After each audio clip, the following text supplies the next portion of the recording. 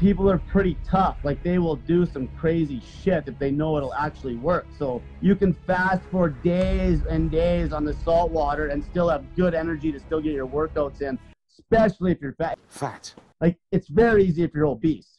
But let's just say you're mainstream fat guy or fat woman. Basically, you fast as long as you can on that salt water until you feel like death. And then you would refeed.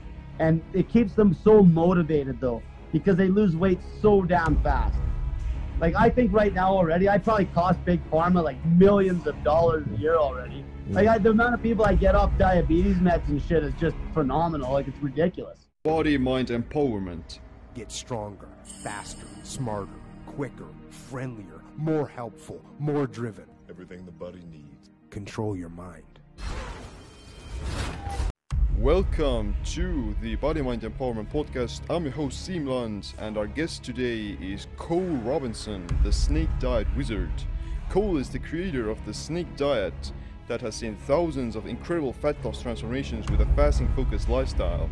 Cole fasts most of the day, lifts heavy weights, runs a Facebook group with over 300,000 members, and reveals the bullshit of mainstream fitness advice. A lot of people have been requested for me to get Cole onto the podcast, and I eventually did it. So we're gonna talk about everything, including fasting, carb cycling, ketogenic dieting, exercising, and general mindset towards becoming empowered. Yeah, so like you know about fasting. So essentially what I do is I basically teach people a prolonged fasting focused lifestyle, especially fat people mainly. And then once they get the weight off by not eating for days on end, then once they get down, then I actually help them with like an actual eating routine that might be at most a meal a day, maybe 48-hour fasts. And you probably know all about fasting, like even cranking up your growth hormone, like all the autophagy, all the health benefits from it, cleaning the system. Yeah. That's what I like. I make a lot of videos about the fasting as well, and everything included, like all the benefits and how to do it. So yeah, my audience is probably knowing the story, and they're pro fasting in a sense. They're not biased. Yeah. So a lot of stuff, like, to be dead honest with you, now it almost becomes to the point where I more deal with like psychological issues, and fear is a big thing. Like, that a lot of people are just fucking scared of everything now because they're so brainwashed into the system. Like, they think that fasting will kill you. They think that, that everything, they think that, like, a lot of the stuff that the mainstream tells them is going to help them live longer, which it won't. It's like everything's just money motivated. So like, I have a lot of people that are just, it's always fear, like fear of judgment.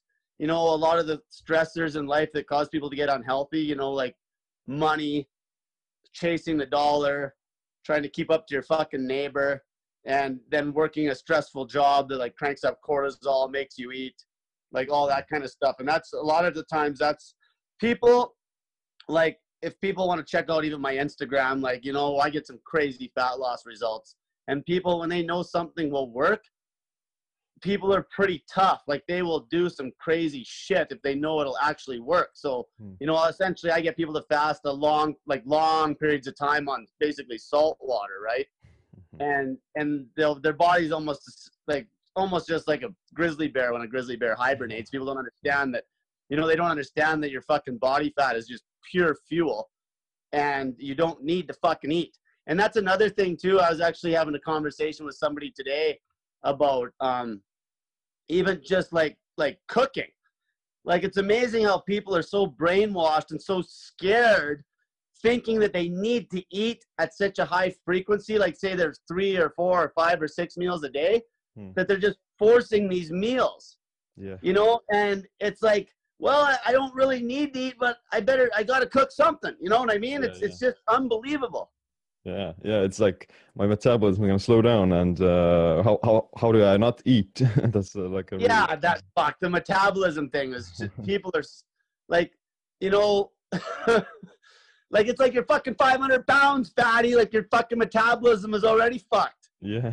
And they're trying, and like people they dwell so much on on a lot of stuff. Example, here's a good one. Even today I was coaching a girl, and she went and got some blood tests done. And this girl's probably lost like 40 pounds. And she hasn't had any blood tests done forever, right? And she feels like 20,000 times better than she did 40 pounds ago. But she goes and gets blood tests done, and according to their range, her thyroid hormone, I think it was the T3 hormone, is like a little bit low. It's like, and I'm like, how do you feel? And she's like, great compared to before. So I'm like, who fucking cares? Yeah. And that's what people dwell on. And then that leads them to buying meds off the system. And like, it's crazy how some of the ranges, even when you talk about stuff that a lot of people might be able to relate to, like blood sugar. It's crazy how, I don't know what it's like where you, go ahead. Yeah, like a blood sugar is a good example, that you should be hypoglycemic when you're fasting, but you don't feel tired, or you don't feel hypoglycemic. You're actually lower than that, and you're still able to function perfectly. Well, exactly. We could lace into this like crazy. So for starters, people do not have any fucking clue how low their blood sugar should actually run. Yeah. In fact, if I'm not mistaken, no, don't quote me on this, but they might have changed it. But basically the range in where I live in Alberta, Canada, if you went to the doctor's office and they pulled out their blood test sheets, the range of a healthy blood sugar, blood glucose, would be between 3.3 and 6 millimoles per liter. So 3.3 in milligrams per deciliter is right around 60. And 6, basically you times it by about 18.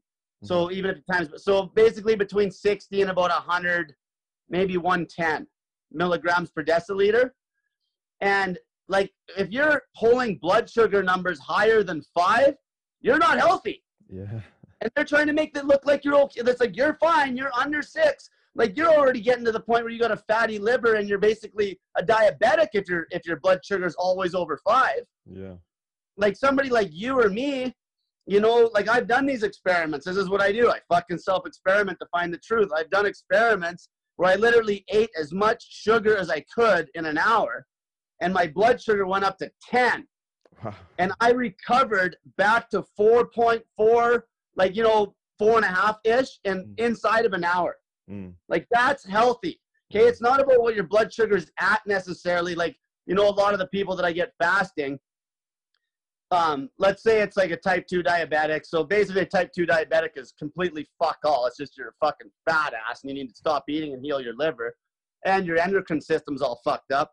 So you get somebody that's like, say 300 pounds, they start fasting, and then their blood sugar is rocking and rolling like sky high. They're on like metformin. They're on like all the other type 2 diabetes meds. They start fasting, blood sugar clears after, usually with somebody that's decently healthy, it'll clear about after 48 hours or less. But with these people, it's really high. So sometimes it takes like a couple, 2, 3, 4 days for them to get into ketosis, right? Yeah.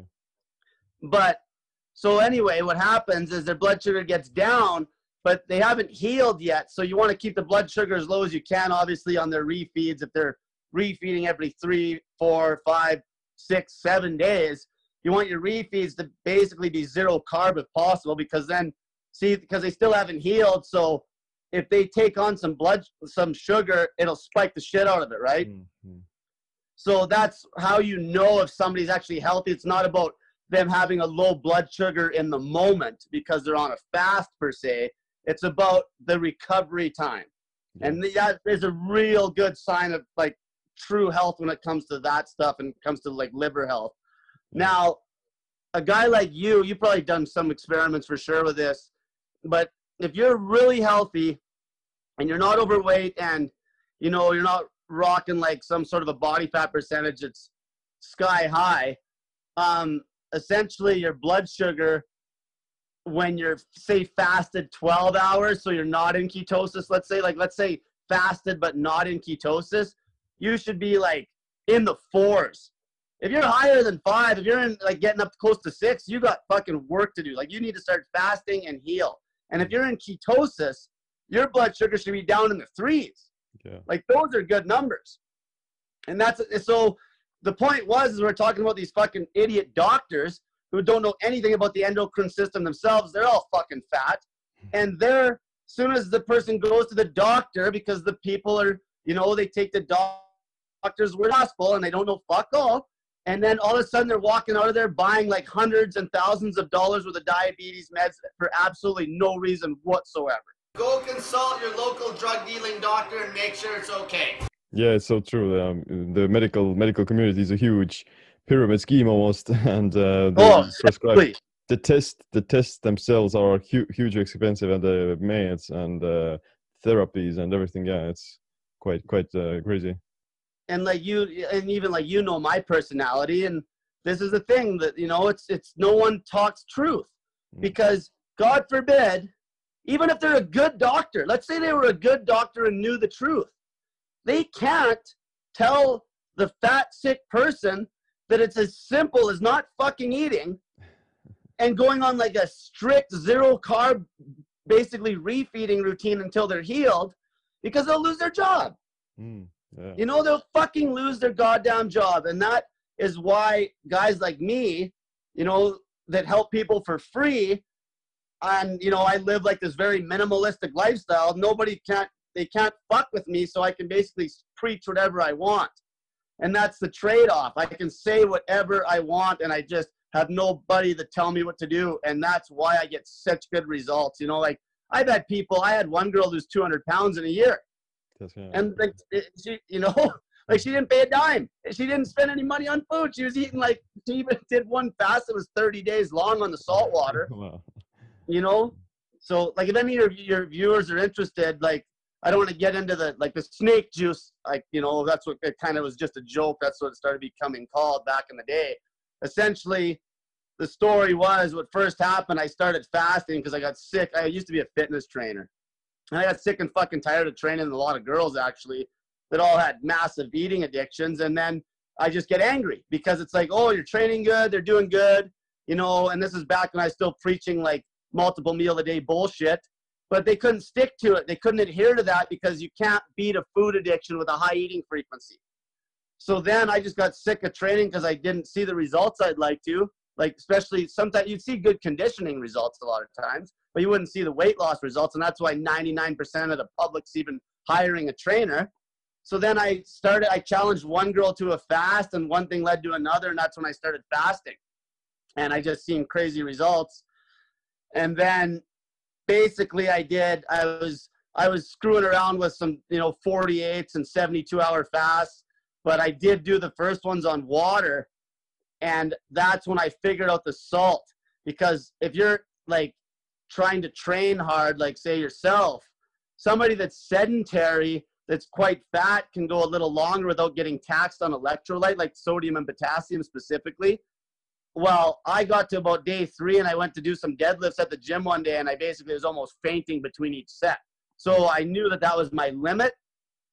And then I was doing some experiments with another guy. We were screwing around with salt to try to actually kick water. And I had him eating on 48s. And it's just crazy experimentation, and like, you know, having a set of fucking balls to actually try shit that led me to doing an 8-day fast on this saltwater mix.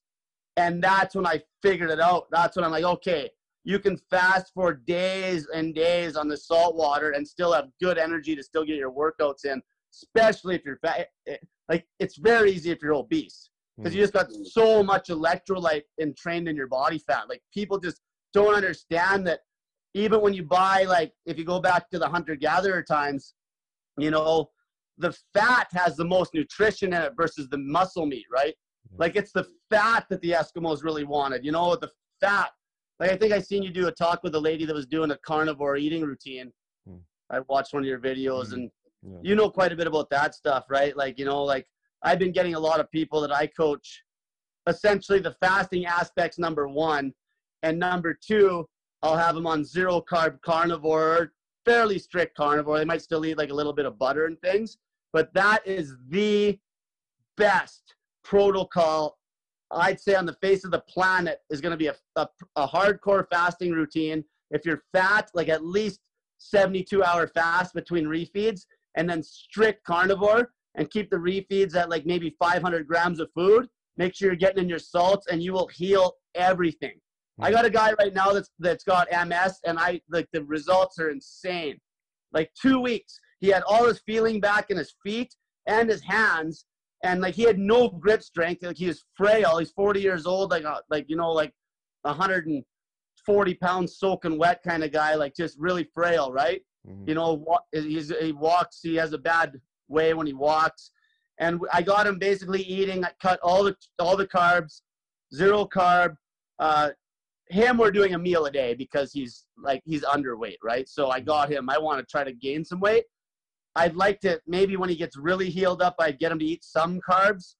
And because I know you can gain weight, like carbs are kind of a, you probably know about this stuff. Like the way I eat carbs is I never eat carbs every day. Like I do a carb loading routine, right? I don't carb up every day. I have either a carb day that is basically super low fat, you know, hit my protein count and a pile of starch, maybe a little bit of fruit. And all the other days are just straight 0 carb. Yeah, because it's going to maintain like a more stable blood sugar and insulin sensitivity. And the only time you would want to consume carbs is when you've exercised and your muscle glycogen is depleted. Like, and at any other times, it's going to make basically, you know, promote more fat storage and insulin resistance and everything like that. So yeah, exactly. It's actually quite bizarre to prescribe people to eat high carb, even if they're like sedentary or if they're obese. It doesn't make sense from a physiological perspective. But you know where it does make sense?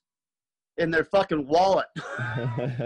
Well, of course, you know what I mean? Like, look at the shit they sell you that's fun. Yeah. Like, you know what's crazy? Like, kale is more expensive than fucking steak. Yeah, it's crazy. Like, this fucking vegan agenda.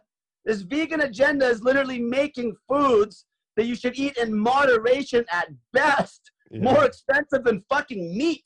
Yeah. Like, truth be told, I fucking hope you got some vegan followers for me to piss off. I fucking hate veganism.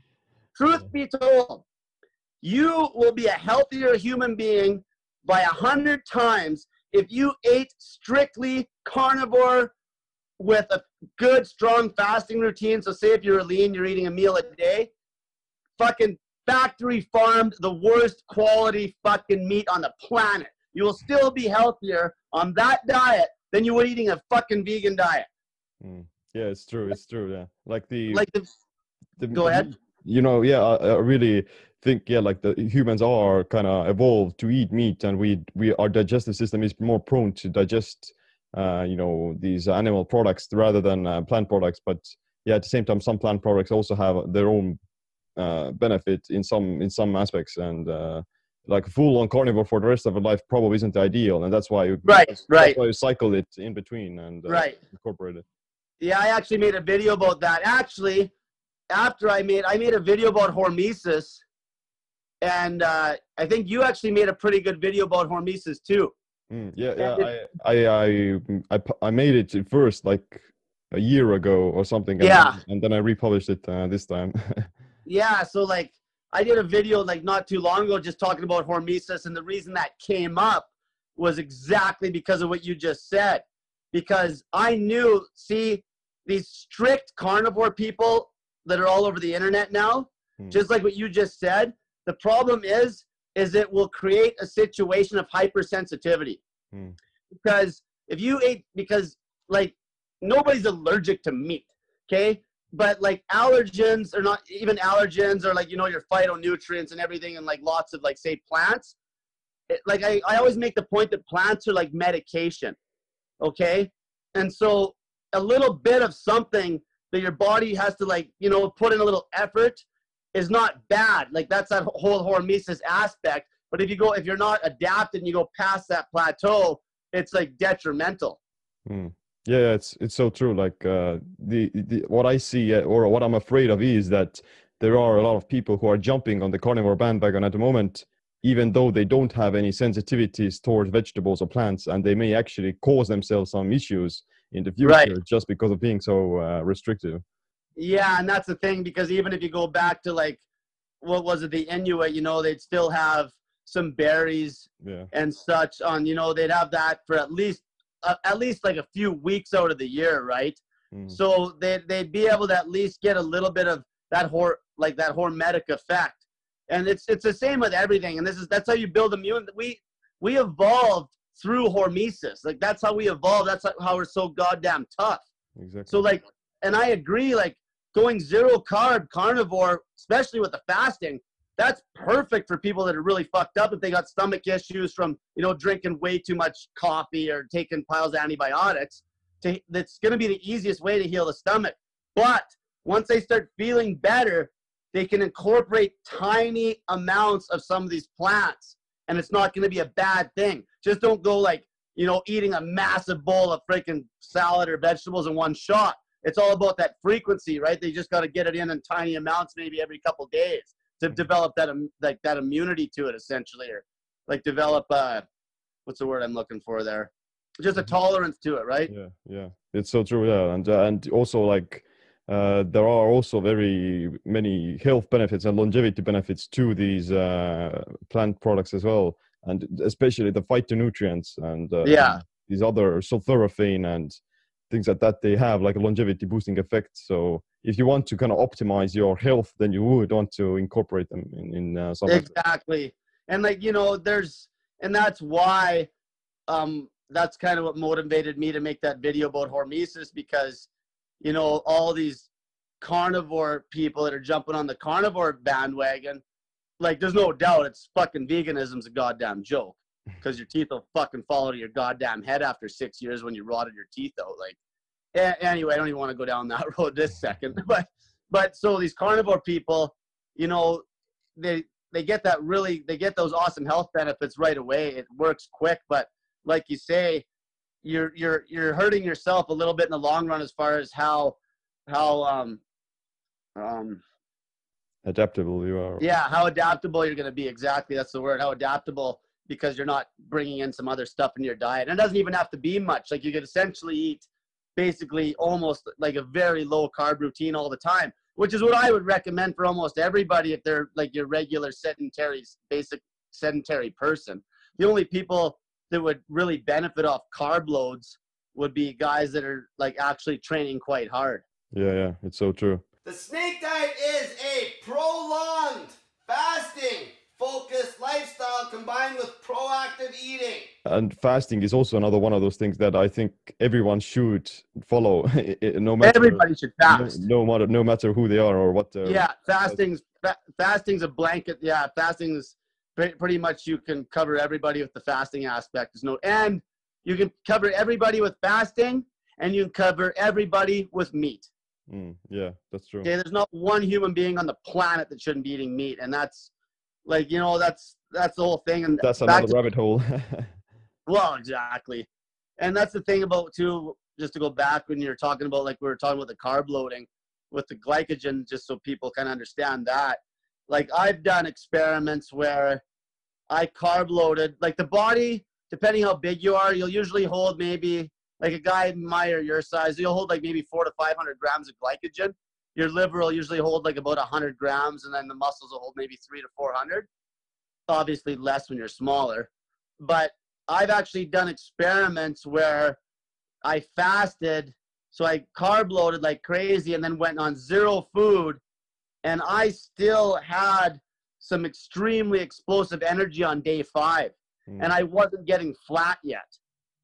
Like, you know, when you really feel, but I also was very structured in my training. So I only like touched, like I did pretty much just heavy lifting, but very low volume for the days leading up to the 5th day. And so then I didn't tax all the glycogen out of my system. But if I would have did like a big burnout workout, it would have like kind of whooped me, and I probably would have needed to get like carb load like within 3 or 4 days. But if you're really smart about it, it works very well if you load up, especially if you're doing like a strength routine, if you're going from like a volume block to like more of a strength block, it works good. You can carb up just on the weekend, and you could basically stretch those carbs out for 5-6 days. And the coolest part is, the point I was going to get to is, contrary to popular belief, you can burn body fat like crazy and build muscle. Because it allows you to still have that glycogen load. And, you know, there's some people on the internet now, they're talking about testosterone with the carnivore diet. I don't give a fuck what they say. Soon as you carb up, you definitely feel it. You For feel sure. this spike in metabolism and your testosterone goes way up. There's no fucking way you're getting the testosterone gains from eating zero carb carnivore. Yeah, and also your thyroid and everything else will also ramp up just because you've been depleted, and Yeah. that aspect of you're gonna gain like a bigger boost from less carbohydrates just because you come from Oh, like exactly. a lower state. Whereas if you were to stay high carb all the time, then you wouldn't gain a bigger of a boost because you're constantly sensitized to the carb. Exactly. And that brings up a good point actually with like insulin sensitivity, because when I carb load, like, you know how insulin is like a no-no, you know what, technically in the mainstream it is a no-no for most people because they're always spiking it and it makes you store fat like crazy. You tax the shit out of your pancreas, et cetera, et cetera. But when you starve your body of carbs for days on end and you have a good feel for where you're at and then you carb load, you like want that insulin through the roof because you just pound the nutrients into your body. And you can, like, when I carb up, like I literally start sweating. Like it's like I kind of go from like kind of flat, like because I maybe haven't eaten carbs for 3-4 days, just zero carb. And then I carb up hard, like I'll eat like about 400 grams. And I like just start sweating. Yeah. Like it's because your body, it's just so efficient. You can just feel how healthy it is to do that. Yeah, for sure. Like yeah, like I've done the cyclical keto diet in the past as well, and yeah, those are you eat like a low carb keto for like a week, and then you have a big carb load, and the next day you can still lose weight, and you're gonna still feel leaner just because you're gonna metabolize the carbs so fastly, and it's not gonna be like any difference even. Exactly. And the other coolest thing that a lot of people don't understand is that when you got that massive glycogen load, so like let's say I load up on carbs tonight, which I actually am. Tomorrow night I won't be in ketosis. Okay. So tomorrow night I'm going to eat like basically zero carb. I'll probably just eat like steak and eggs or something like that. But by the next evening, I will actually be in ketosis and I'll still have like 200 or 300 grams of glycogen. So your body's extremely evolved. Like people just don't understand this dual fuel aspect. So what would happen is, say if I was going to do some like aerobic work, like let's just say I was going to go for like a walk, right? And I'm in ketosis and I'm still carved up. I will be burning like nothing but body fat, like 90% body fat during that walk, right? But then if I went and out into the soccer field during that walk and I want to do a couple 100-meter sprints, that glycogen's there to give you like superpowers on those sprints. Yeah. It's pretty amazing stuff. Yeah, like it's exactly like when you're doing low intensity stuff, then you don't actually tap into the muscle glycogen. Exactly. And you're burning only like liver glycogen and the body fat. Exactly. That's crazy. Yeah, it's pretty cool how that works. And like, so like a lot of people that I coach, the ones that are actually, down to where they're getting lean, this is the kind of routine I'll get them on. And I'll have them doing, I don't know if we want to talk too much about exercise, we could a bit, but especially if it's more of a bodybuilding routine, a lot of them I'll have them on like an upper lower split where they'll train upper lower and try to go 6 times a week and with 1 day off, and they'll carb load on the weekend. And that's one routine. I really like that upper lower split. I get good results from that. But then what I do is I'll do a block, and when I start to maybe plateau on the upper lower split, then I'll go to a strength block, and that's where I'll do like full body with really heavy weights, very low volume, and I'll try to get in as much as I can to keep the frequency way up. Because the best way to train strength is going to be to keep that frequency sky high, right? Like almost like say bench pressing, like say you train a volume block where you put some muscle, on the muscles that you work the bench press on.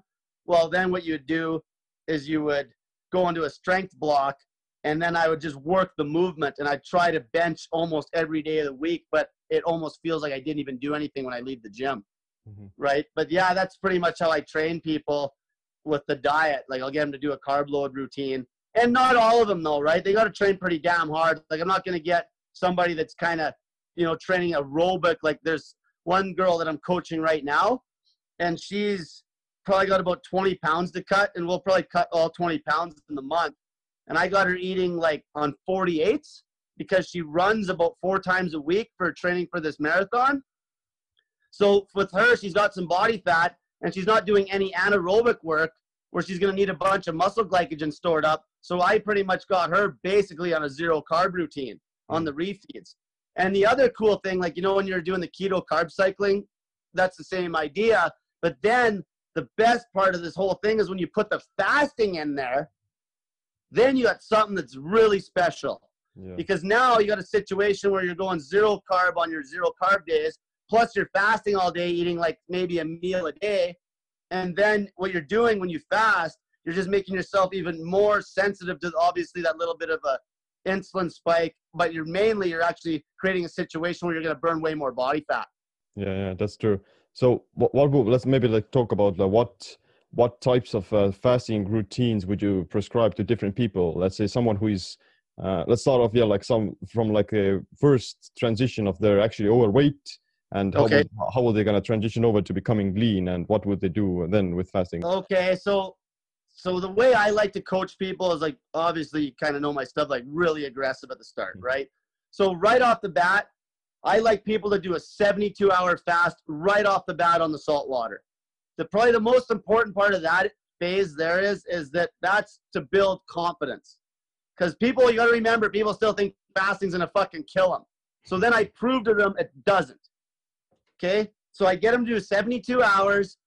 And then if they feel good at 72 hours, a lot of people do. They feel great because now they've drained all their liver glycogen. They went through like that, you know, that liver cycle, and now they're basically just burning straight body fat, and they feel really good, especially if they're sedentary. They'll feel great.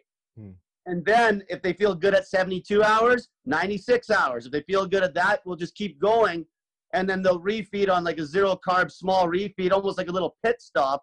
And that's how I coach the obese people, the mainstream obese people. Now I can get into how I coach like a fat power lifter. It's a little different.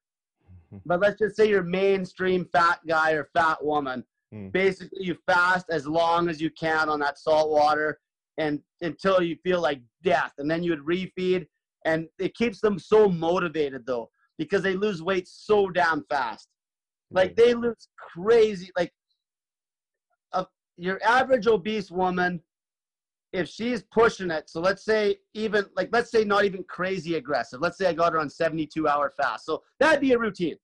Okay, even the minimum that I'd want a really fat person on would be a 72-hour fasting routine with at most like 500 calorie refeeds, 0 carb. Yeah. And that routine is going to chop 20 pounds minimum off any girl in a month. Okay, and probably even more with a guy if he follows that. But now, if they got like that willpower and they're really motivated, they don't have to do 72-hour fast. You know, I had a guy that he's down like 160 pounds since, oh man, he's down, I think he's lost about 160 in maybe 9 months, or what was it? Like not long. Yeah. And he was doing long fasts. It was less than that. Shit. I can't remember. If you go on my Instagram, his name is Lawrence. And so he was 400 pounds at one point. Now he's down to about 240. But he would do like 7-day fasts, you know, and as long as you weren't taxing yourself in the gym with a bunch of like, you know, high volume resistance work, a lot of people could do it quite easy. Like your regular average, you know, woman that's fat, that doesn't exercise fuck all, can easily fast like days on end, like, you know. So that's how I do it. So basically fast as long as you can, 72 hours minimum to get some really good results, because truth be told, like fat women, they have like basically the same maintenance calorie count as a house cat. Like I'm not even kidding. I'm not kidding you. Like I have so much experience with calories. If you have a fat lady eating 1 meal a day, 500 calories with carbs, she won't lose shit. If she loses weight, it'll be moderate, and it won't be enough to keep her motivated, and she'll relapse. Yeah, and she'll actually lose muscle because of high carb and not being... Yeah, and now that's right about the gray area. Because if you're eating a meal a day, it's not optimal. It's not optimal. You're exactly right. Now, if you're eating carbs on 48s or 72s, not like I've done it. I cut about 12 pounds on a meal a day. high carb routine, and I didn't lose any muscle at all. Like I had all the DEXA scans and everything to prove it. But now that was a tight window too, right? Like, and I was also, there's now the only way, if you do like big cuts, like let's say you're a male and your maintenance calories, like say for you, let's just say you're like around 3,000 or so, let's just say you're around 3,000 a day with your exercise. If you tried to do a hardcore cut on a meal a day routine, eating carbs, let's say a hardcore cut being like, you know, getting down to that 1,800 calorie mark, there you have a risk of losing some muscle. Yeah. But if you keep it like at 400 or 500 calorie deficit on carbs, one meal a day, you won't lose nothing. But who the hell's got the willpower for that? Like I can do it, you can do it, but the fat lady can't do that one. Right.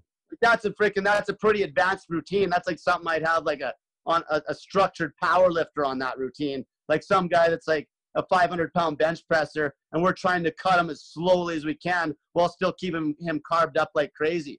But at that point, we would just put him on a carb loading routine anyway. Yeah. Where we, right? So, but you're right. You're exactly right, though. You want to really be careful of that. And that's why I always cut people, because why would they need carbs? Like, seriously, they don't need any fucking carbs. For sure. Right? So, but yeah, so then you get down, I think you were mentioning something there. So then once you get lean, so let's say we cut all the fat off the fat lady. Now she's down to where she's getting fairly lean. At that point, when she's probably like maybe when it starts getting difficult, because it will start getting difficult when you start getting, you know, when you got that last 10 pounds to cut, those 72-hour fasts will start to actually get hard. And then that's when I cut it down to 48s, maybe do those for a couple of weeks, maybe a week and a half, lose that last bit of weight. Then I put them on 24s and then maybe throw a 48 in once a week just for shits and giggles on the weekend. And then at that point, if they decide they're going to go to the gym and start training, then we might screw around and give them like one carb up day a week. Yeah. So that's kind of the idea. So, and then now with an athlete that's overweight, like I say, it's different. That's where that carb loading routine works so good. I'd have them definitely not doing any more than 24-hour fasts, especially if they're really high level. And I'd have them carb loading usually on the weekend and on Wednesday night. That's usually enough, because that way, so the trick is with that routine is you carb up on the weekend, and then you got Monday where you're zero carb, and you're not quite in ketosis yet. By Monday night, you're getting there. But then on Tuesday morning, you're definitely in ketosis. So if you wanted to cut weight, the best day to pull calories, because of what you said before, because you don't really want to cut on carbs. Like I never cut on carbs, but like I said, you could if the deficit's small. But that Tuesday, what you'd do is you'd pull the calories back like crazy because you're in ketosis. It's a zero carb refeed day. You could cut back the calories like crazy. You could even just hit your protein count and cut the fat right back that day. And that, so you'd have like 2 days a week there where you're kind of getting aggressive with the cutting for somebody that wants to cut really slow.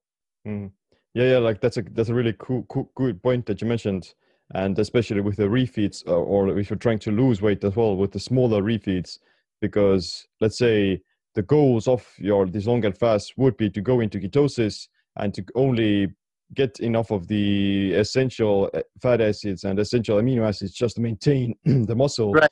And for that, you don't need to be eating a bunch of calories. You don't need to be eating like 2,000 calories. You can safely get like 500 to 1,000 calories with like mostly some protein that has a little bit of fat, and that's like the meat is a good option for that. And yeah, like it's almost like, now if people would be willing to eat raw meat, like I find optimally, if people had the nerve to do this, if somebody was really fat, I would probably only refeed them on raw liver, seriously. Because then the raw liver is fairly low in calories because it's not very fatty, but it's got tons of cholesterol, which is awesome. Yeah. Contrary to popular belief, you want your cholesterol through the fucking roof. And so like liver's perfect, right? Yeah. And that's the whole idea, because then you can still hit their protein, like you can still hit a decent protein count, low calorie, stay in ketosis, refeeding on raw liver, almost perfect. Yeah, like and then you're getting some. Go ahead. Yeah, like liver is the number one most nutrient dense food on the planet, practically. And yeah, like if you wanted to cut hard and fast, raw liver is perfect. Like if you did, even somebody that was fairly high performance, what I would do is they could even carb load on the weekend. And if they're smart, they could stretch their carbs out for probably a good, 4 or 5 days. They might have maybe 1 day at the end of the week or 2 days where they're a little bit lethargic, but then you would just cut on liver. It's perfect.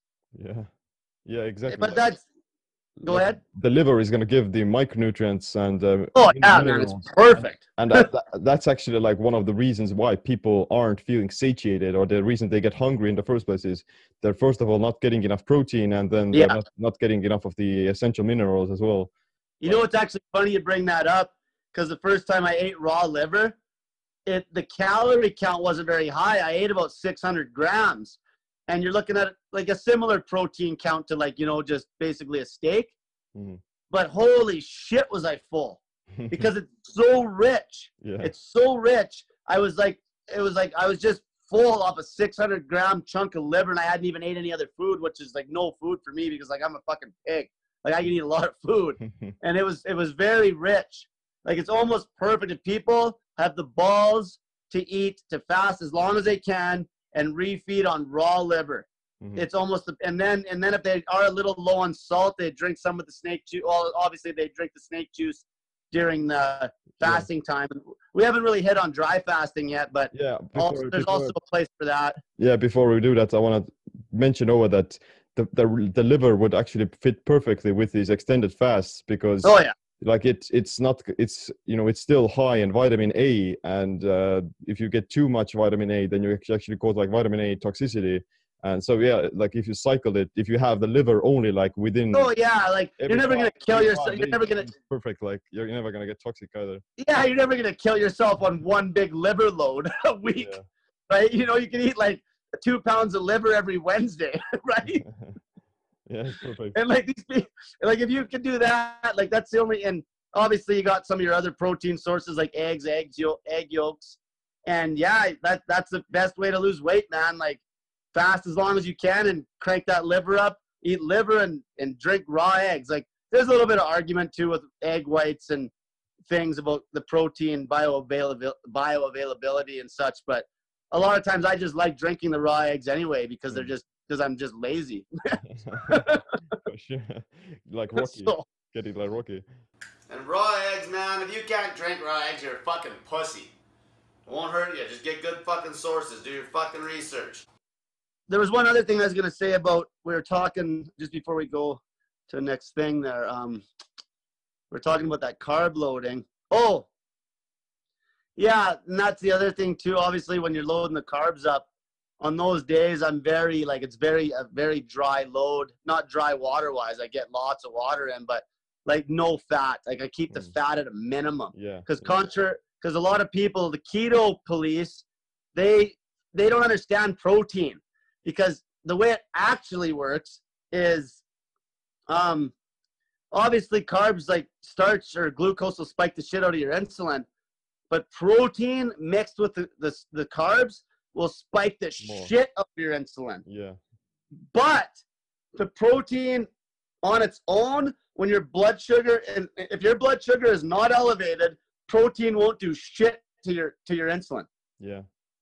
As long as your sugar, and that is where a lot of these keto people get so scared, because that mainstream keto macros, what is it, like, 5% protein kind of thing, or 10%, like something really low, that is trash. Because all of these people, a lot of them are just scared because they don't fast. As soon as you fast, you can get a lot more loose with your macros as well. For sure. Like I did an experiment, like where I ate basically 2 packs of bacon every night and 2 kilograms of cucumbers. And if you looked at the carb count on the cucumbers, I was like over 100 grams. And then the next day I would dry fast all day, train my ass off, just sweating like a pig. And by that night, before I started my next dinner, I was pissing ketones like dark.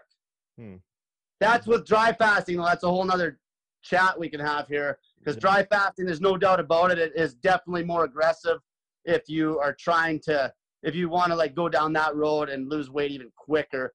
But the problem is you can only dry fast so long. So if you're one of those real hardcores that's going to like try to fast for like 2 weeks straight, I actually have people cycle between the two.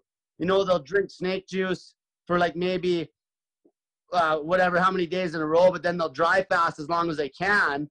And then once the dry fasting becomes almost unbearable, they'll just hydrate on snake juice for as many days as it takes to get their marbles back. And then they'll just go back into a dry fast again. Mm-hmm. Can you briefly go over like what's the snake juice and what's the ingredients? Okay, so basically all snake juice is sodium chloride.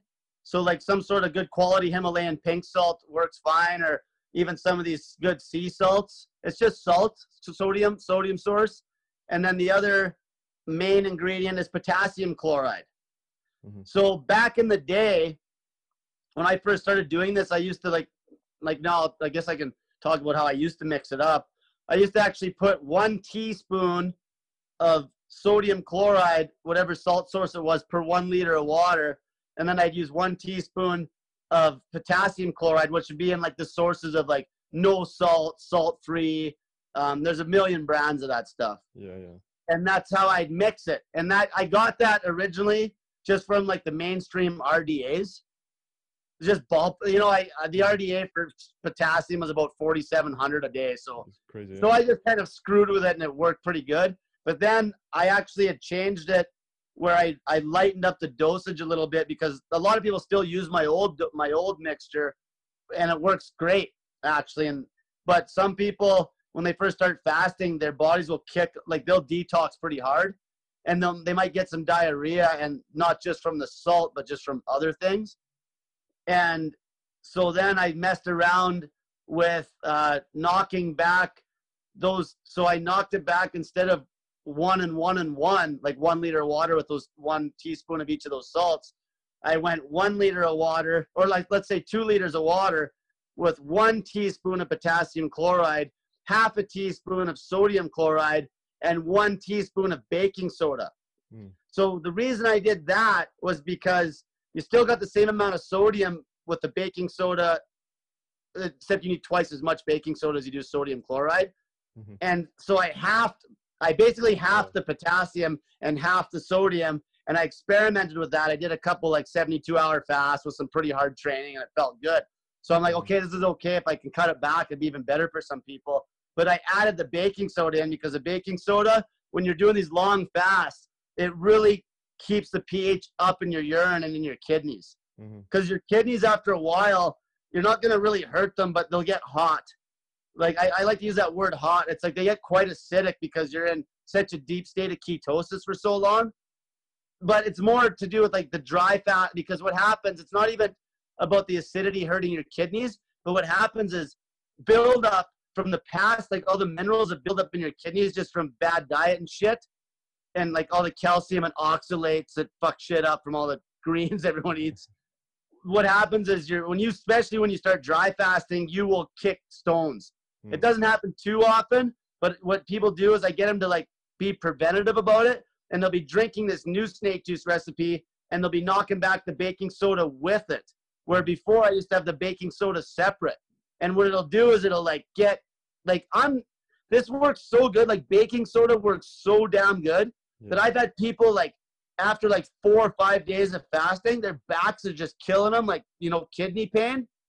Not because they're in any danger, but because they're getting like some sediment breaking loose. And that baking soda will like break those stones down like that. And like the pain will instantly go away. So that was something that because I had it happen. So what happened to me was my very first somewhat long dry fast. I went 5 days way back in the day. That was my first long one, which might have been my hardest one to this day, because I was really lean going into it. Like I was like 8% body fat going into this dry fast, and it was pretty radical. I got down to like 156, could hardly walk. Like fuck. How long was that? That was a 5-day hard dry fast. That was probably about 1.5 years ago. Wow, that's crazy. Or so. But it was because I was so light. Like I'd done a 7-day dry fast, like hard, but I was also a lot heavier. I was like 190 going into that one. Yeah, if you're heavier or if you have more fat, then it's like a more buffer zone. Oh, exactly. Especially, yeah, because your body's got all that. Because as soon as you get in a deep, dry, fasted state, your body starts producing that metabolic water, and you got like Yeah. water for days. It's like you're a camel. Yeah, exactly. It's You know, so, and it's actually really interesting how when you're really fat and your body holds water, I'll actually use like a hard dry fasting technique to like get people like water adapted. Kind of like how you get fat adapted really well when you're like always in ketosis. It's almost like that. You get water level. adapted, and then what's that? Sorry? it's like the next level of fat adaptation. Yeah, and so what happens, it's just like when you are in ketosis all the time, like me, I'll bounce back and forth really easy, right? It's same with dry fasting. It's like once my body senses it, it's actually low on like exogenous water, you could say.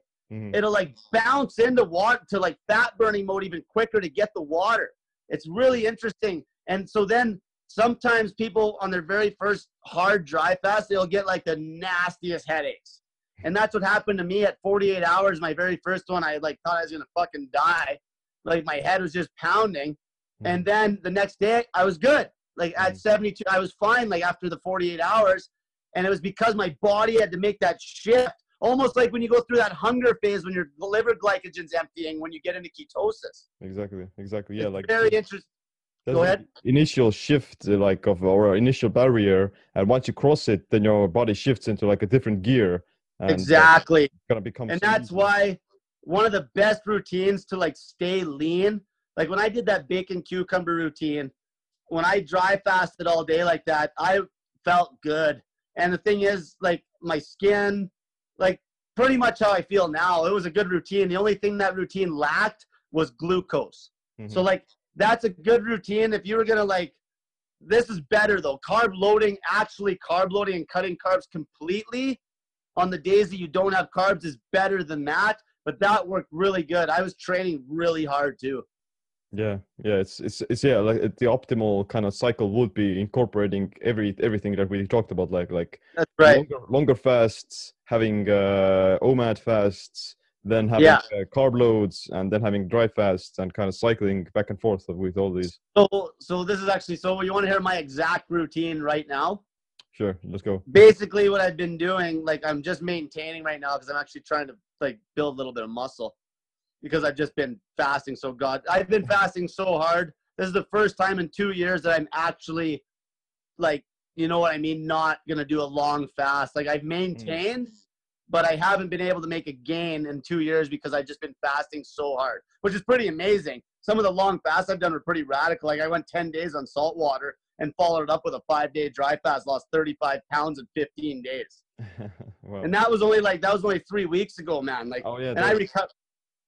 Go ahead. That was your the weight loss transformation, or?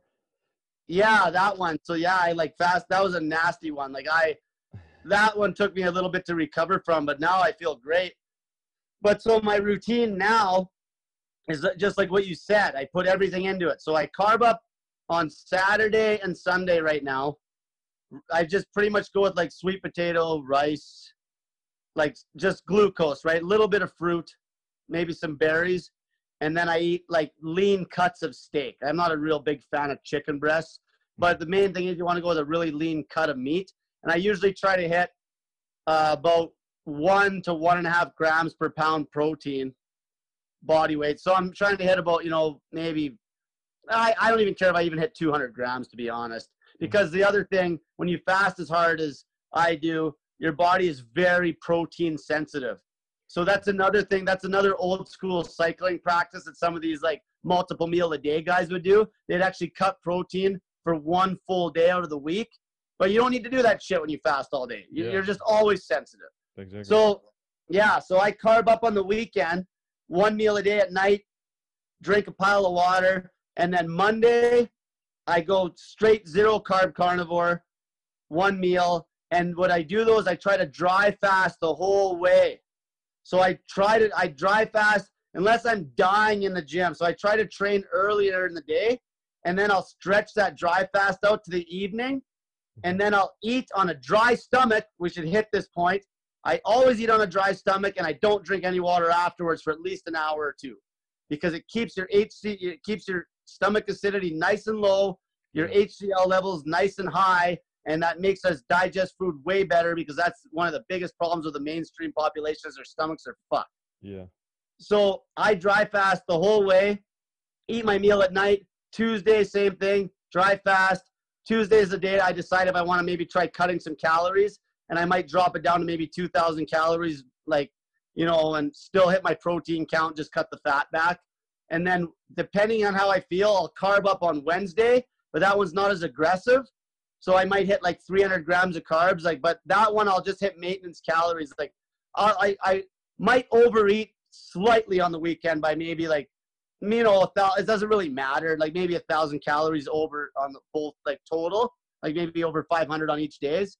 Mm-hmm. And then Wednesday, I'll dry fast all day, train, carb up that night, lean meat, no fat, or as low as fat as I can, whatever's in the steak, like nothing, like maybe 7 grams of fat per 100 gram serving. Then Thursday, train, carnivore, refeed, dry fast all day. Friday, I do the same. And then Saturday is my last day of the week where I train. And then I take Sunday off and I carb up Saturday and Sunday. That's my exact routine right now. Mm-hmm. Yeah, it sounds ridiculous. And if I was gonna turn that into a cutting routine, what I would probably do, because I'm doing a 6-day, now you want to kind of work it around your training schedule, right? So right now I got, if I want to cut, I'd probably only carb up on Sunday and Wednesday, and I wouldn't carb up Saturday night. The reason I do like, you know, that would be kind of like a little trick just to cut a little bit. It'd be just a little bit of a slower cut, because then I'm getting a carb load and 3 workouts in, a carb load and 3 workouts. Mm-hmm. Yeah. And then, like, go ahead. The carb loads are going to help you kind of train harder, and that's going to transition over to more gains and more fat loss as well. And that's the thing. So, like, I know some of these guys on YouTube talking about the carnivore diet and shit and their strength. I do not fucking care what they say. You are not even close to as explosive. And the problem with that is if you can't lift as much weight in the gym, then you're not going to make the gains. Yeah. Because you can't stress your body enough. Like when I was on straight carnivore, like I did it. That's how I know. And it just felt just like when I was on strict keto back in the day. I felt good. Your sleep is great. Everything is great, but you are flat. And you do not have the strength. Like here, you know what the difference is? Like, okay, I'll tell you the difference. So obviously I just got done that long fast. It taxed me a bit. But at the start, what was it? The week before last week. So it's Sunday now. So like not last week, but just at the end of the week before. I bench pressed, like I was doing still a full body, or no, I started the split routine. Anyway, I bench pressed 225 pounds for 10 strict pauses. Okay? And that was pretty much all I had. Like that was me on 0 carb carnivore. Mind you, I came off that long fast. 2 days ago, I bench pressed 225 for 5 sets of 10. Like that's the difference. Right. Like it's unbelievable. Even my deadlifts. Like, so I actually deadlifted, like, I don't know, I was doing full body on that 15-day fast, and I trained right up to day 10. And then when I started the dry fast, I cut the training. But even my deadlifts now, like I pulled 315 pounds for a 5x10 yesterday. Like that would have killed me like a week and a half ago on 0 carb. For sure. What are your records in terms of, like you're still fasting, but you're still able to lift some heavy weights? So what are your like numbers? So that one fast, when I told you that I did that experiment when I went 8 days on the salt water, when I very first figured this stuff out, I bench pressed 315 pounds for 3 double pauses at 5 days fasted. At 174 pound body weight. So like that was me, like not probably training as specific, as strict as I should have been going up into that. That's pretty damn good. For sure. Yeah. And that was on the 5th day of not eating. I still hit that weight, and I lost a rep, which is quite a bit. But like that's not bad for considering. So say I could hit like, 3 triple pauses on Monday carved up, and then I still hit 3 double pauses on like, Friday. That's pretty damn good. Yeah, it's considering like that you trained before that and you haven't eaten anything, so. Yeah, and I also trained all the days leading up to that bench press day. I still squatted and deadlifted all the days before that. Yeah, it's crazy. Like your body. Human body, man. The human body is amazing, but this is where it comes back to the fear, and people are scared to experiment. Where I just like, I the fear drives me. Mm. Like even, a lot of these guys like basically eating a lot of rotten meat and things on the internet now. Like it's not too popular yet, but like the fermented meat, like I got like meat on my on my shelf right now. That's like, it's liver, it's lamb liver. And I just bought a jar and I've been airing it out like every 2 days. And it's not even in the fridge, man. It's on the shelf. And I'm going to let it get like rotten, and it's gonna pre-digest it in a sense that the fermentation and the bacteria are gonna make it more easily digestible for you as well. Yeah, well, you've heard about high meat, right? Yeah, like the Eskimos used to, how they figured out how good it was for them? No. Well, what they did is back in the day they had like dog sleds, right? And they gave the dogs a bunch of rotten meat versus the fresh fish. And they would go like twice as long. Wow. On the fermented rotten meat. And so then they're like, well, we should try this. And that's when they started burying that meat, that high meat. They'd bury it in the ground. And they would basically wait till it got so stinky that they could smell it like a mile downwind. And they'd just be drooling over this. And they'd do it right before winter. Because it would give like this crazy hit of like natural like probiotic. Yeah.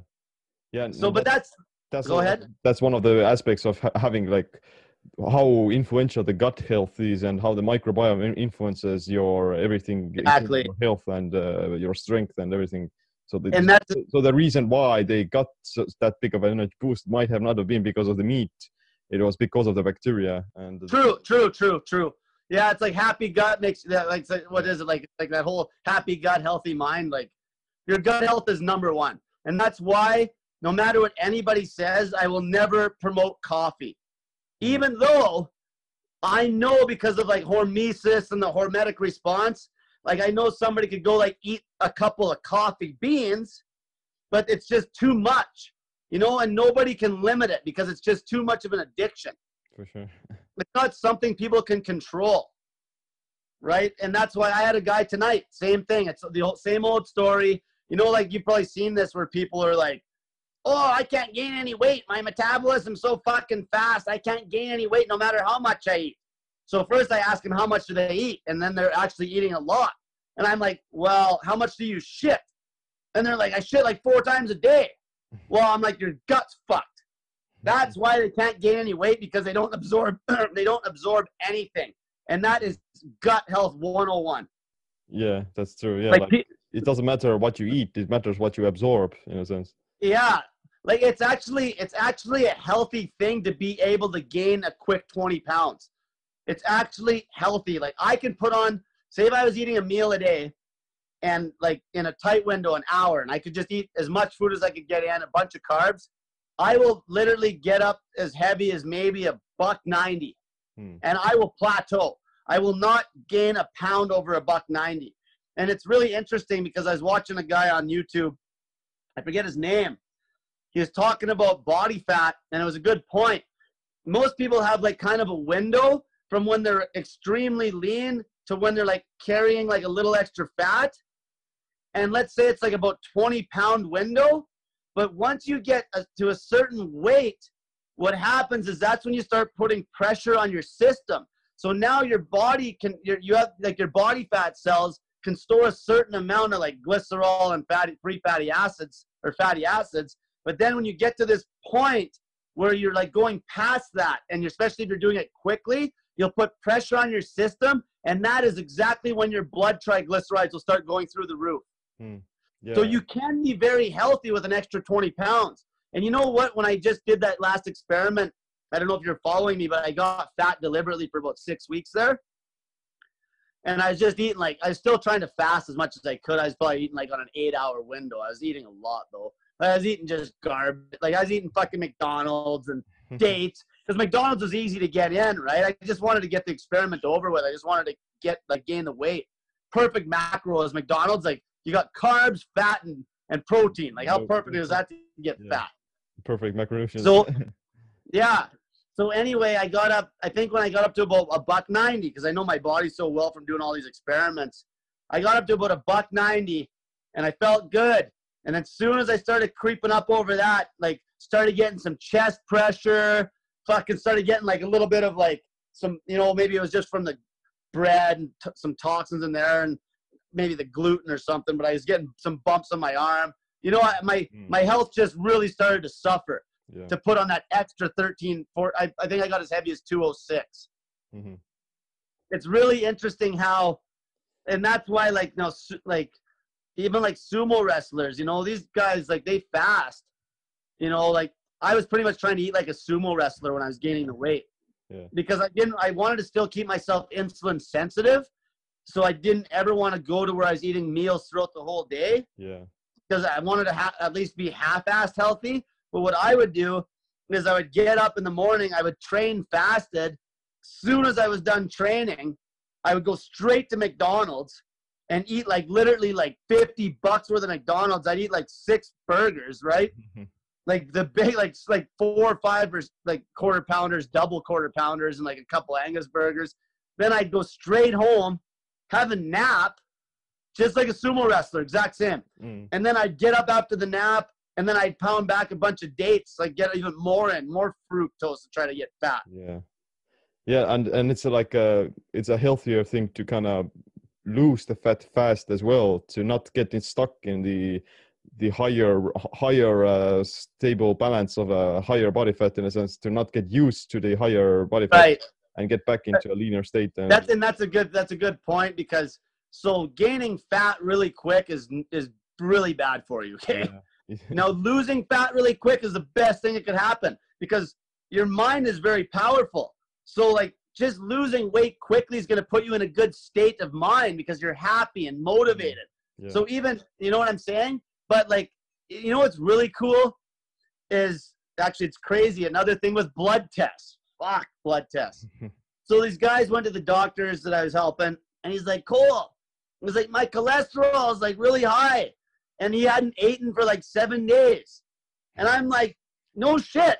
It's like your body's breaking down so much body fat that it's like your own cholesterol. Exactly. It's amazing. And that is exactly the only fucking reason that vegans can pull off their stupid diet for any time at all. Their body fat saves them. Soon as they get lean, their liver runs out of all the minerals. They run out of that friggin' precious body fat that carried their ass. They have no cholesterol, and that's when their fucking brain starts shrinking. So, and it's, like, even if if you're fasting, then your cholesterol and LDL may rise because you're burning body fat. And if you eat a bunch of saturated fat and things like that, then your cholesterol may actually drop because of that you're, exactly not compensating for it. Exactly, because as soon as you eat it, actually put the brakes on the fat burn. But really, regardless, the whole point there is that, like, high cholesterol just doesn't mean a fucking thing. You want your cholesterol, like, I want my cholesterol, like, sky high. Now, don't get me wrong, your average fat ass that goes to the doctor that's been eating bread and sugar and everything, you know, and their cholesterol is through the roof and their triglycerides are through the roof, like, that's all just bad. But it's not the cholesterol. It's the fucking, it's your fucking pig. Like, you know, you gotta lose, you gotta, like. The atherosclerosis is also caused by, like, the inflammation, and the inflammation is caused by carbs and sugars, and cholesterol is going to go there and try to heal those scarring in the arteries. Exactly. I've actually talked about that a lot. And actually, you know what, the biggest cause of inflammation under the sun is insulin. Like, insulin itself is like the sugar, and it's the sugar. Obviously, having high blood sugar constantly is going to obviously flare your freaking arteries up and shit. Basically, it's like you got crazy high blood sugar. Like, you don't need to be like a rocket scientist to fucking figure this shit out when you got blood sugar that's so high that you literally have syrup in your veins. Of course, it's not going to be healthy, you know? And then you got, like, your insulin's high all the time.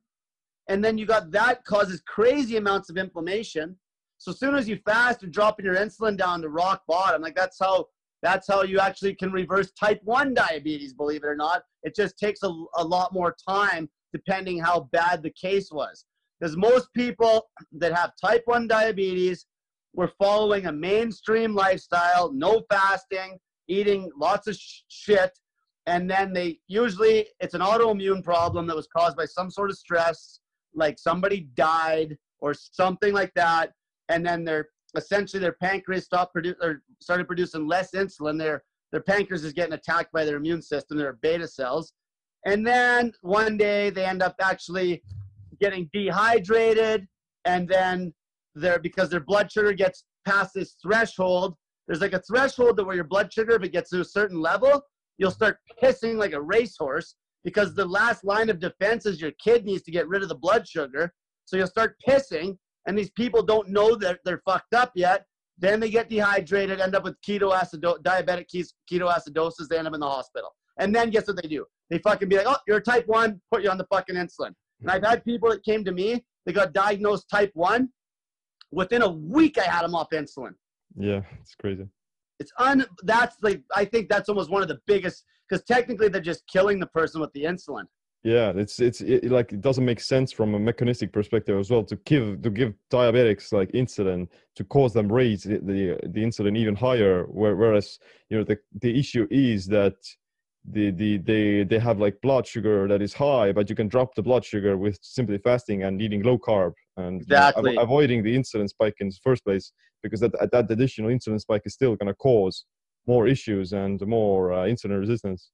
And that's the same thing, and that's what they always just treat the fucking symptoms, right? Yeah. That's why some of these crazy diets, like the people don't even really fast, just like the bacon experiment, or like any of these diets that seem really crazy. Fuck, eating bacon all day, that's 20 times healthier than freaking if you're going carb, zero carb, you're going to get so much better results, even without fasting. You combine straight bacon with fasting and add a little bit of lemon juice in there just to make sure you're covering your vitamin C, you're laughing. Yeah, it's so crazy. Yeah, like fasting is really almost like covers almost every aspect of health and longevity in terms of like nutrition. And a lot of research is showing that one of the surest ways of prolonging lifespan is to do like semi-caloric restriction, but that caloric restriction isn't necessarily the key. The key is to go into autophagy and to like caloric stoppage, they should call it. Yeah, because not just cutting calories, caloric stoppage is what it should be called. Yeah. You can eat like very few calories and starve yourself, but if you're not doing fasting, then you're not doing anything good for your longevity either, because you're not going into autophagy, and you're not recycling the worn out cells.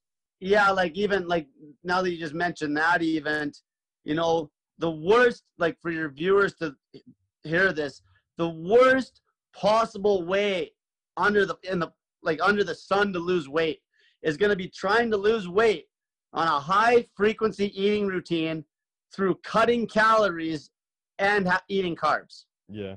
That's going to be the worst. So basically that exact diet is a mainstream bikini competitor that's trying to lose fucking weight for a show. And that is why the only people that can keep muscle on, because it's extremely catabolic, the only people that can keep muscle on is people that are on steroids that are running that style. Now, the people, if they're in a bulking phase, they can get away with it because they're not trying to cut, except it's still going to be unhealthy as fuck because they're spiking their insulin all day.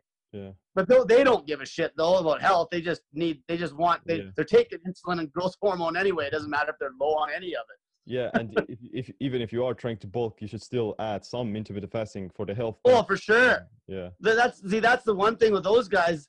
Now that's the thing. They want to be in an anabolic state 24/7. So it all comes back to if you're trying to run an unnatural muscle mass, like if you're trying to run an unnatural body composition via massive amounts of muscle mass, you have to run an unnatural way of eating.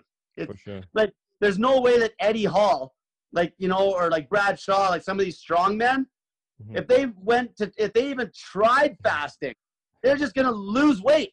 And then they're not going to be there's no way they could maintain a 400-pound body.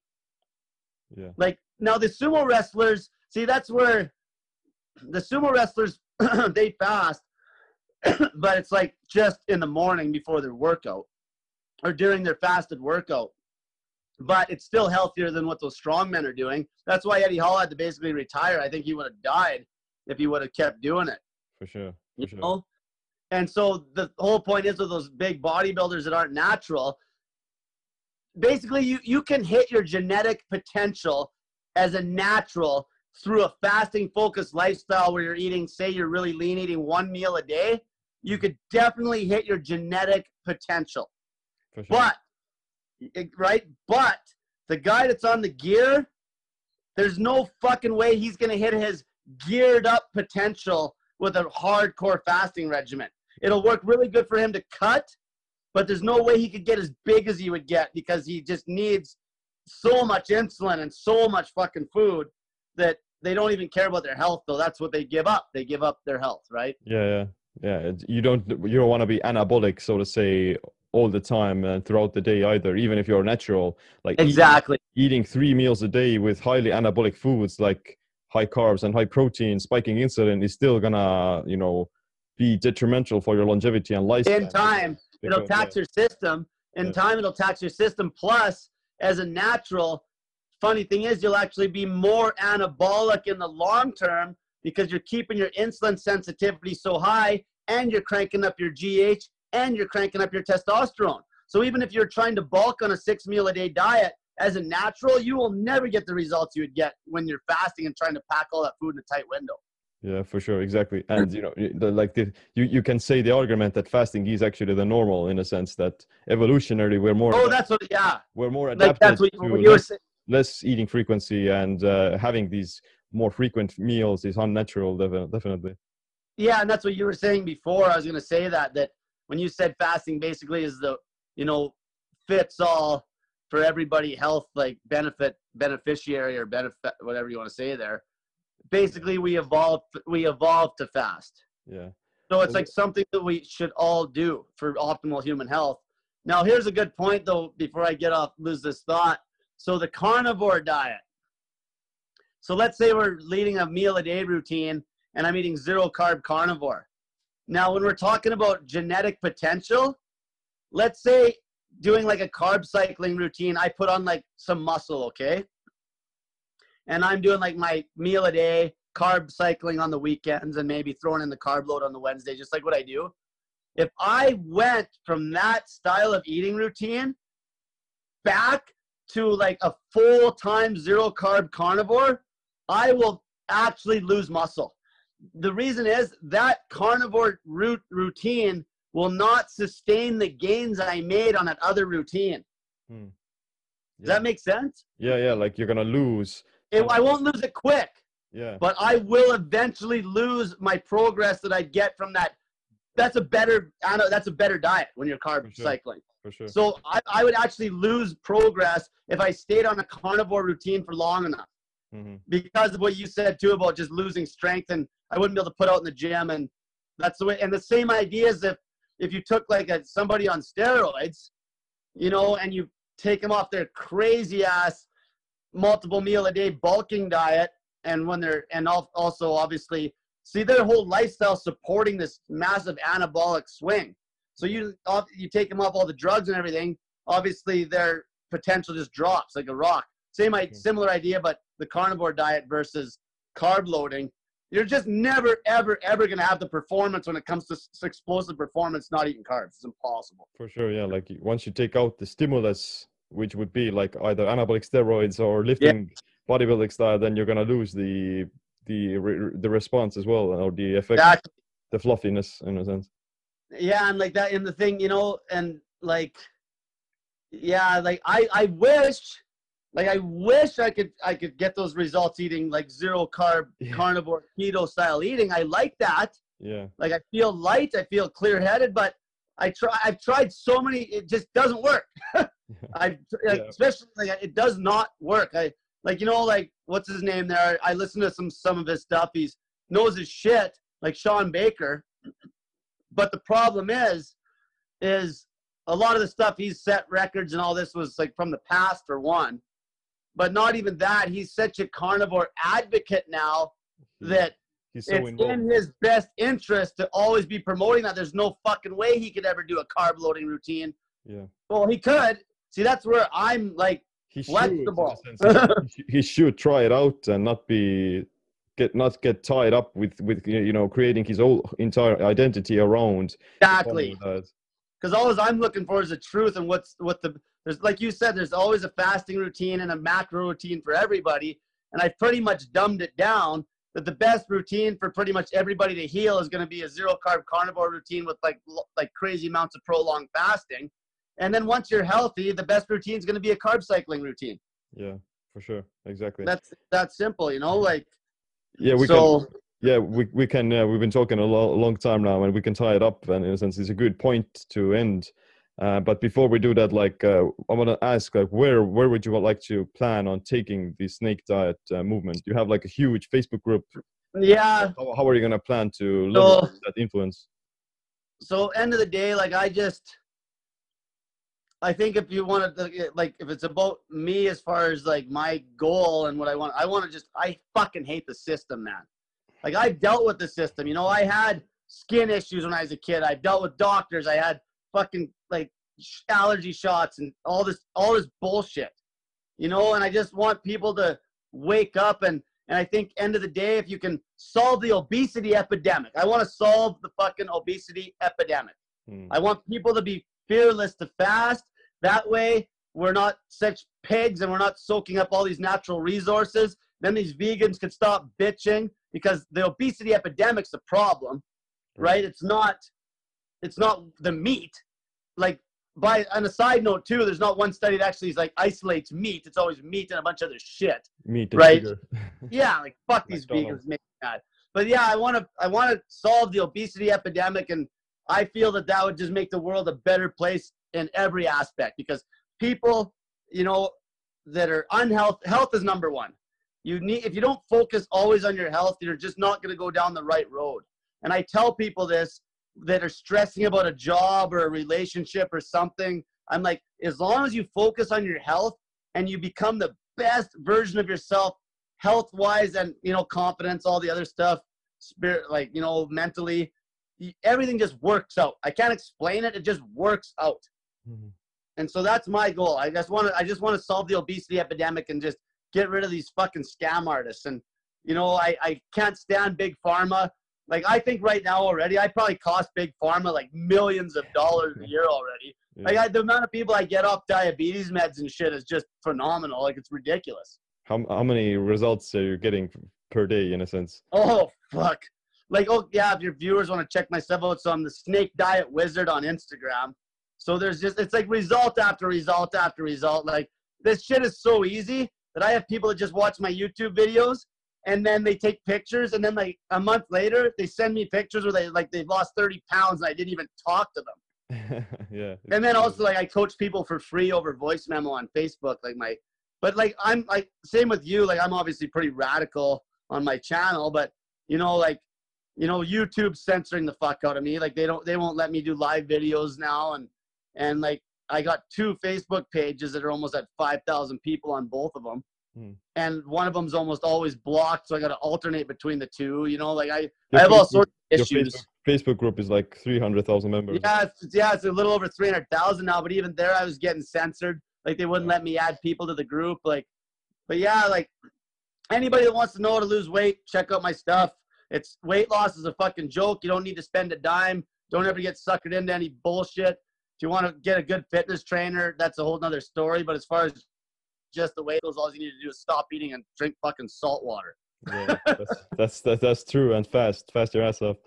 That's right. Yeah, and really enjoyed talking with you. And thanks, man. My last question is what would be this one single piece of advice or a habit that you wish you adopted sooner that improved your body and your mind? Well, obviously, when I first started fasting, right, that was the biggest thing. Yeah, I was thinking so. Right, the fasting pretty much cured any skin issues I had for years. And then it's all about control. Fasting gives you full control of as far as weight goes, it gives you full control. Another thing I'd recommend for people that want to like lose weight is accountability is key via pictures, like, and measurements, okay? But pictures, you want to take a wicked set of starting pictures, and you want to take them every 7 days. And don't compare yourself to fucking Instagram models because it's fake as fuck. All you people need to worry about is take a set of pictures, and every 7 days, try to improve on the way you look in your last set. And that is the best way to make progress. And then if you're fasting, you know, tell the people in your social circle right away. So like people just, it's fear. You got to be able to tell people to fuck off. You got to be able to tell people, this is what I'm doing. You're not going to change it. Yeah. And that is probably the biggest issues I deal with, is that fear of judgment. Yeah. Other people should also fast, in a sense that they should get motivated. Exactly. You can't let anybody like control your life, because nobody really gives a shit about your life other than you. Right. So, but like that, just to wrap that up. So like the fasting, and then obviously, you know, there's just even like my training frequency, just going back more to like the natural lifestyle in every way I almost can. Like probably one of the biggest things is like my backstory. Like I don't want to get into it, but like I do live like a very like simple life. Like I deliberately actually try to almost be poor, financially poor, but like I don't have to be. Like, you know, there's a lot of people that want to like pay me money to coach them, but I won't go down that road because I feel that I can help a lot more people, and I just always help people for free. And what I do, instead of letting them pay me, I make them do accountability pictures for free help and post them on that big group in front of 300,000 people, because that is so good when people take those pictures and it gives them that slap upside the head feedback, and they post them on that big group. That is so key to starting on a fat loss journey, and it makes you stick to it. And that's for sure. That's what I do that nobody else does. And I can do it because nobody's paying me anything. So people, because they haven't paid me a dime, they don't have me by the balls. I can make them do whatever the fuck I want. And that's why I get such wicked fat loss results. Yeah, wow, that's truly amazing. And I believe a lot of people will definitely get a lot of valuable information about fasting and, you know, motivation, everything from your channel. So yeah, cool. Thanks for coming onto the podcast, and looking forward to more of the crazy transformations, and we'll probably talk in the future again. Well, thanks, Sim. You have a great night. Yeah, I'll see you around. Bye. Snake diet is a prolonged fasting focused lifestyle. You fast as long as you can, not hours, but days, weeks, and months. If you're fat, you don't need to eat, drink water, and salt. You don't need anything more than that. It's that simple. Alright, that's it for this episode. Make sure you leave us a review on iTunes or the other podcast applications that you may use. Definitely share the video on YouTube. Check out Cole's Facebook group and YouTube channel. But other than that, thanks for listening. My name is Siim. Stay tuned for the next episode. Stay empowered.